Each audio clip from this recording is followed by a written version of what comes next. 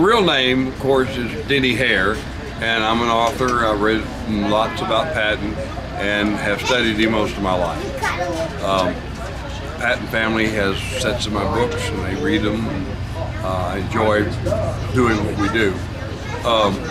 So people have a lot of questions about General Patton. He's probably one of the best known generals we've ever had, and he's almost become an American icon. So when they come out to these events, and I'm there, they ask lots of questions about General Patton. So since I'm pretty well versed on him, any question they ask, I answer.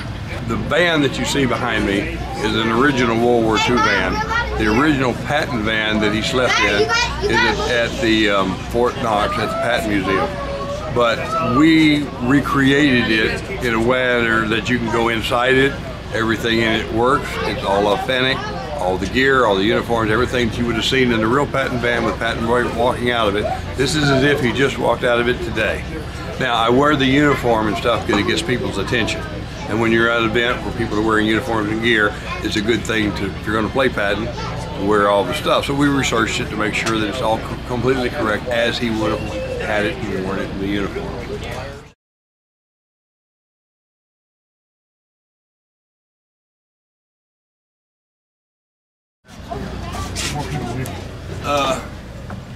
When Patton commanded 3rd Army in the field, he had this van that was designed. It's really a shop van, and they made it into a mobile office and a place for him to sleep. And many a general would go against the maps, and he would tell them, I want you to do this and I want you to do that. So what we did, we put it together exactly as it once was. The original one's at Fort Knox, but it's not interpreted. You can look at it from a distance, but you can't go in it. So we wanted something exactly as it was. So we made it, every nut bolt is exactly as it was done then. And so you can come in, it had a Morris chair. Now the Morris chair was one of the first reclining chairs that was invented and very popular. Patton would visit Lady Lease, who was the wife of a general, because she was the host of Patton's 3rd Army in England, and well, they were in Knutsford in Cheshire, England. So his little dog Willie would jump up on it, and when he decided that it was time for him to go to combat, he ended up getting a Morris chair. It's believed that Lady Lease gave him one that the dog enjoyed, and that's still in the original Patton van. So I found an original Morris chair so we could put in it. Patton slept. When everybody else was sleeping in other places, he would come into this van, and this is where he would sleep.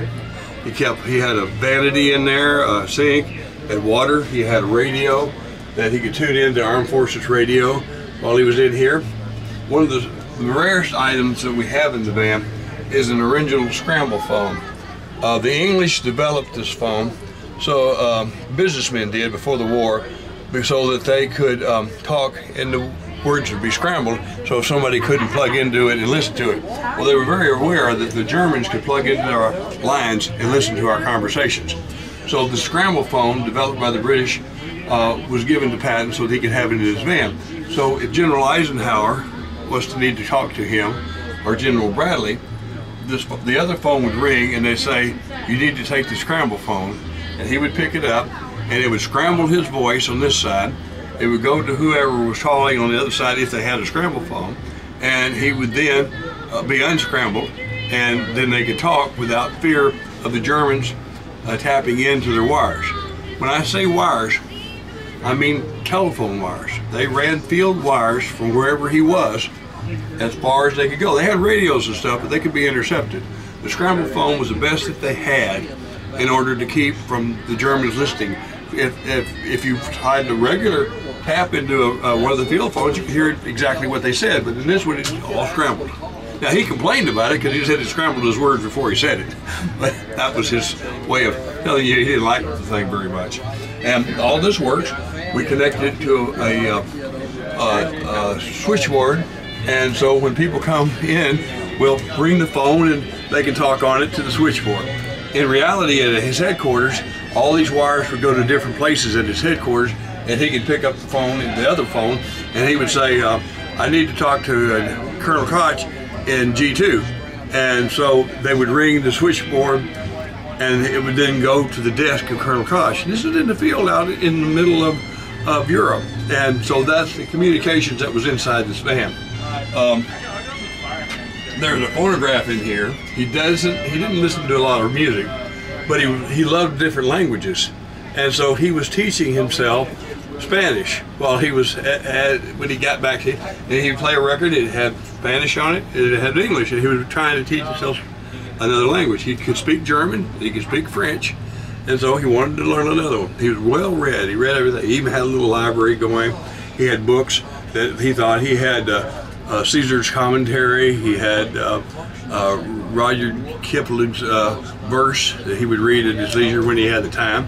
In World War II, you could actually power that radio by turning this crank, and it had a cord that went all the way through it, and this has a generator in it that generates all kinds of different voltage and wattages. I don't understand it, he does. So what he thought he would do is try to teach that concept. So he decided, he knew that one of them was about 6 volts, so he connected the wire to that 1 6 volt. So let me show you how it works. I want you to come over here and sit down and crank it, okay?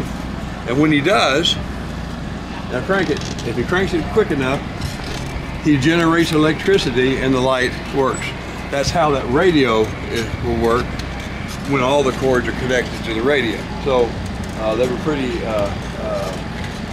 they did a lot in World War II that is really something to think about when you consider today's modern technology and what they had to work with back then. But if you don't have any batteries and you don't have a generator and you need your radio to work, this was the way to make it happen.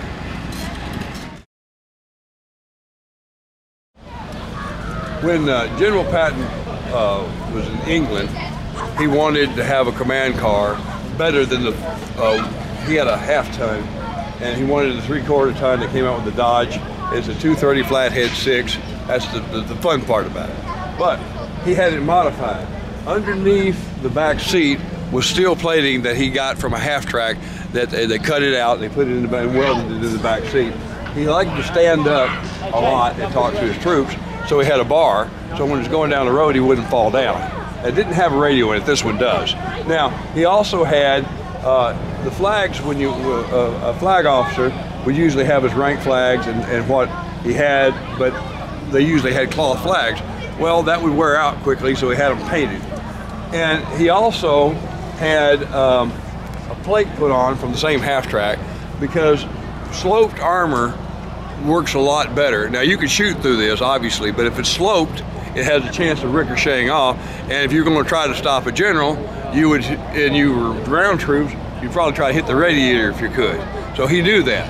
Also, he had a 50 caliber machine gun that was mounted. I didn't bother. We have one that we mount on there. I didn't bother to do it here, but that was there. And then nobody mounted a 50 caliber machine gun on a command car but Patton.